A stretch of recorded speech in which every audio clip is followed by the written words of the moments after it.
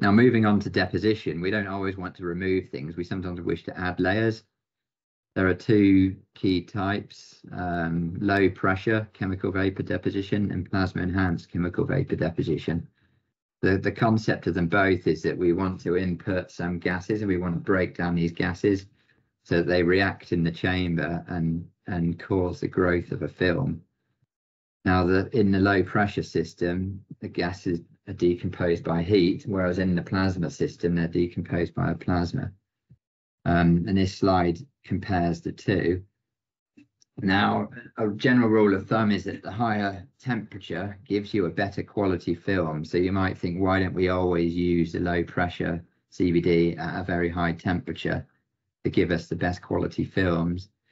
But the answer to that question is that that temperature will affect other devices that may already be built into your substrate. So thinking back to the carrier depletion modulator that I talked you through, at the point we come to add the cladding, which is where we'd use a CVD process, we already have lots of dopants in the wafer.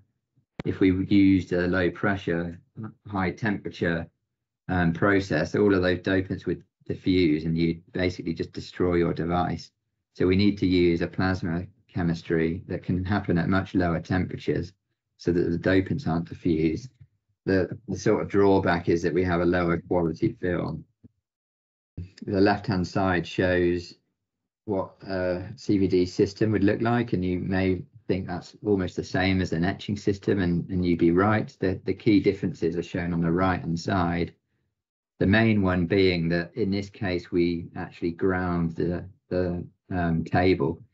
And the reason for that is that prevents an accumulation of bias. So we don't want to accelerate high energy ions and etch away material in this case.